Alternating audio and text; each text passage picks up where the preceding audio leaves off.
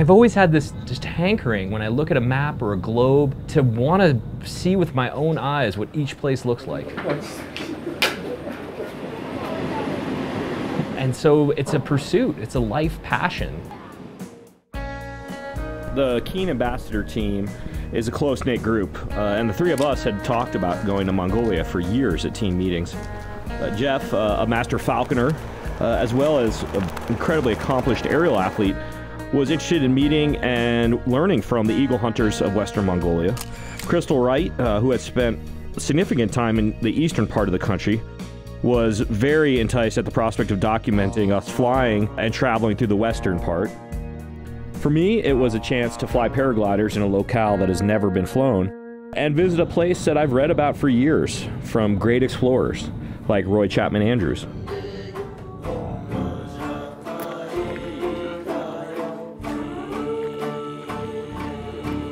What I was really surprised about was when we landed in Olgi, how quiet it was.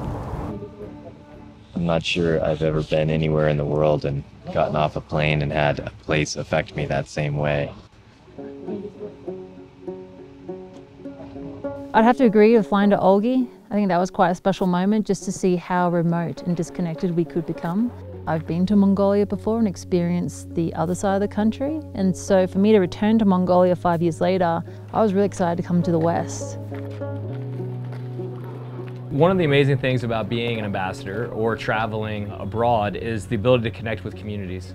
With a little bit of work ahead of time, typically you can find a great nonprofit if you wish to. So you're a paraglider in Mongolia? Yes, yeah, I was. Yeah? In Mongolia, for example, we utilize the paragliding community in order to connect with an incredible nonprofit called Mongol Ecology Center. The Mongol Ecology Center's main goal is to protect the national parks and to create a sustainable national park system that will thrive for the next 100 years.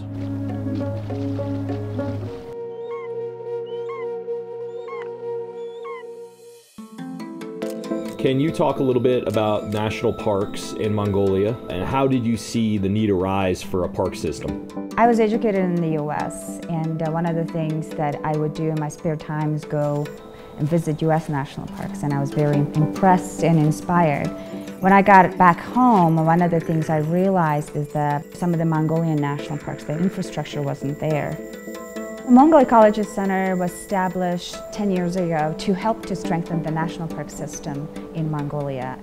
In order to bring that best practices, we asked the international volunteers who worked in the Western countries and the national parks to come and work with NEC and to help the Mongolian organizations and the government so that we're developing it in the right way.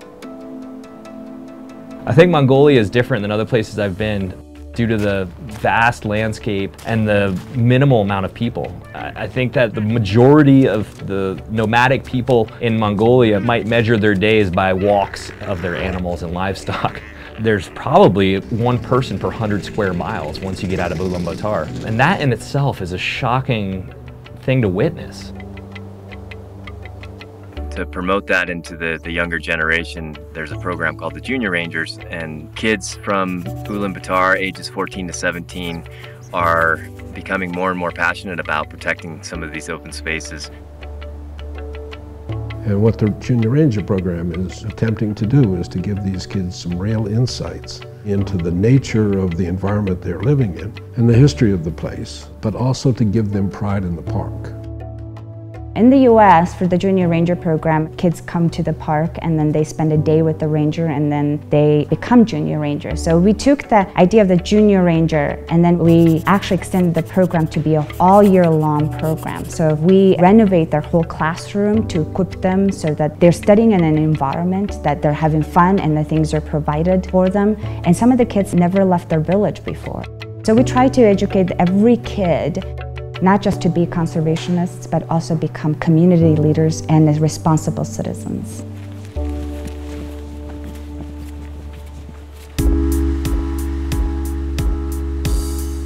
And here is one nice mountain, maybe it will be also good for you. Today? No, today we will go okay. around here, Right. and tomorrow we will go up. Up to base camp? Base camp here. Okay. And the marching peak is here. I definitely have that stubborn attitude. If I'm on an expedition, I should be self-sufficient. I should be doing everything myself and organizing all the logistics. And with this trip, by incorporating local help, it's actually a wonderful feeling because we get to be a part of the local economy and help support them. And I think that has always been probably one of the greatest aspects of travel. It's always been about the people. My name is Lina Amanjol. I'm from Bayan Ulgi province from Mongolia. Tourism is helping many people. For example, we have tourist drivers, guides, cooks, camelmen, horsemen. I work as a guide in this Ulgi area. I wanted to improve my English and I wanted to work with tourists, so that was good income. It took us 4 days just to get to the national park entrance from when we started our travel. And then another 3 days to hike up into the spot where we could eventually launch our paragliders.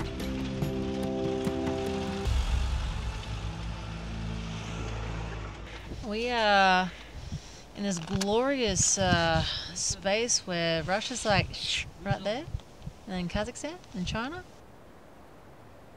Beck, which way is China? Which way is Russia?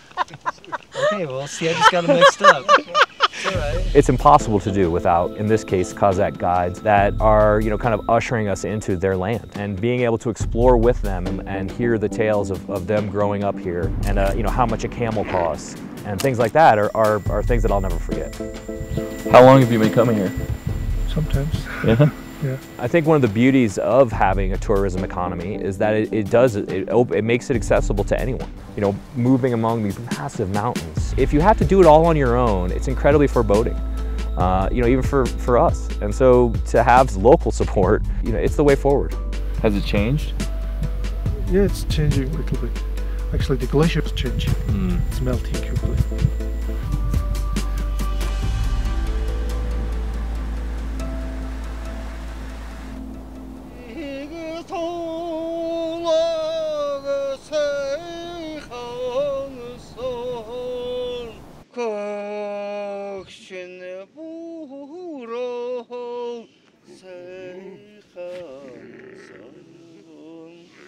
Well, I think the plan today is to pack for a few days of bivvy flying. I think it's like a 6 or 7 hour hike to where we're gonna sort of stage a base camp for the night and then get a super early start tomorrow to hike up and get into the high mountains early enough to maybe get the wings out and hopefully get in the air. The real goal today is just to enjoy every step of the way and be psyched to be here now and get the full value of where we're at.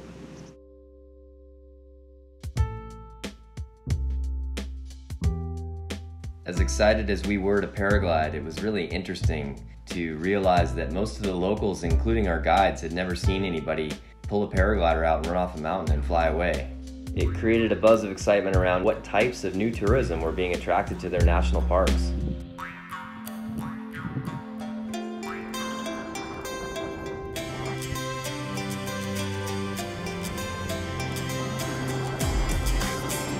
We're finally doing it!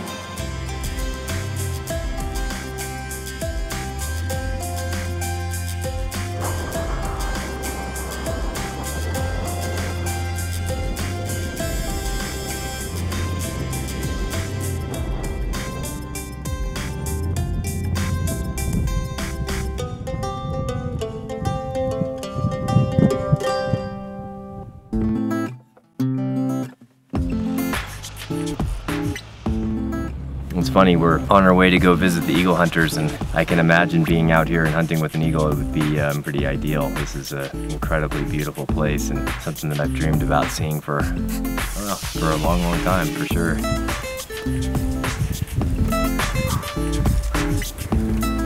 We're on our way to go visit the eagle hunter village, and the sky looked amazing. We decided to pull off and hike up this butte into this valley, and there's clouds popping, and it looks like potentially a really good flying day.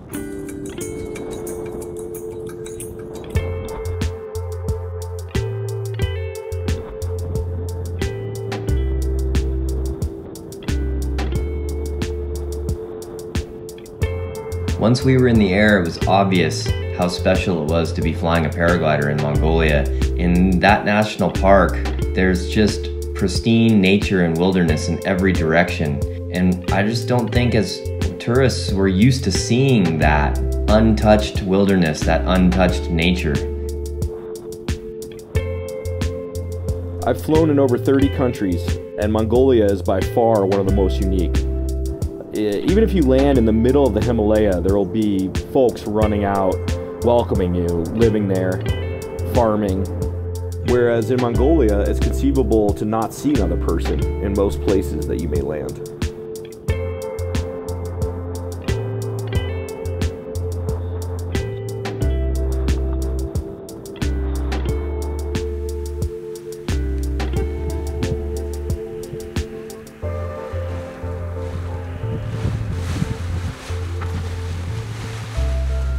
And ended up in this pass, more horses, pretty amazing hour-and-a-half flight.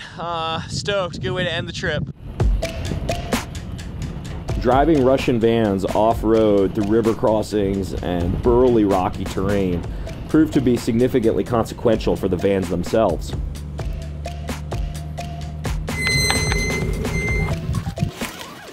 So the little van that could, who's currently having a little hiccup. We're here in far west Mongolia and on our way to the eagle hunters. And you know, turns out traveling in Mongolia requires a little bit of patience. So here we are. There's no water left. One of the drivers ran the vehicle out of water and decided it would be a good idea to replenish the radiator with ice-cold river water, thus cracking the engine block immediately while we were all trapped inside. Smoke started billowing into the back of the van, and the only way out was through a door that opened from the outside. It took a little bit, but we eventually clambered out, happy to breathe fresh air. Come to Mongolia! Let's go fly paragliders! Yay, what could go wrong? Even though we were having minor transportation issues, we were excited to be on our way to visit a Kazakh eagle hunter and his family. One of the reasons I was most excited to come visit Mongolia was to experience this as a falconer in the United States for the last 20 years. The tradition and cultural heritage of eagle hunting by the Kazakh people in Western Mongolia was going to be a highlight for me to experience on this trip.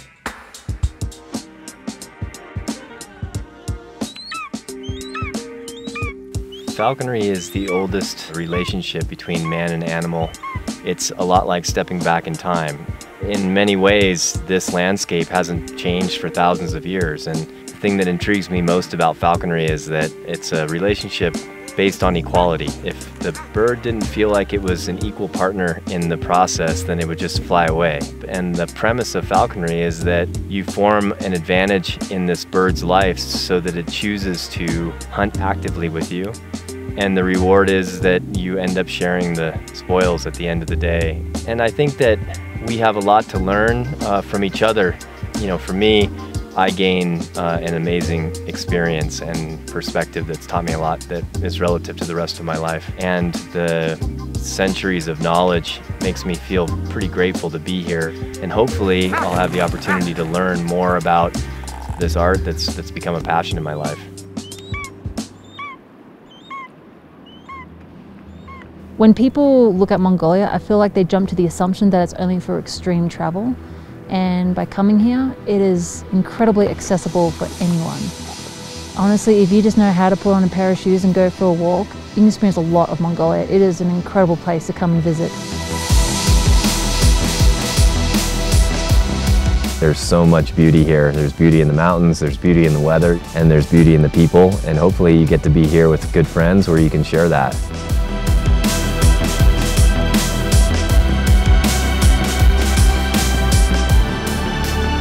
My advice to anybody booking a trip to Mongolia would be to leave your expectations at home. Just enjoy every minute of it because you never know what's going to happen.